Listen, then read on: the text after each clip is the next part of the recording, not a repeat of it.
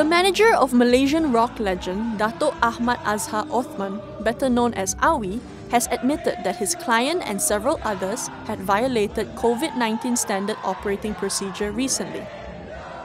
Mubarak Akhtar was responding to a report by a local daily over action being taken involving Awie after a police report was lodged over a 42-second viral video.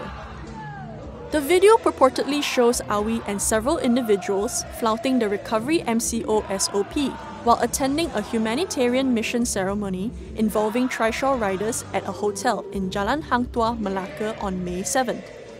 Mubarak said they have admitted to the mistake and will pay any fine. Earlier, Malacca State Criminal Investigation Department Chief Assistant Commissioner Muhammad Sukri Kaman had confirmed that those involved in the event, including Awie and the organizer of the program, would be called to Malacca Tengah Police Headquarters to give a statement.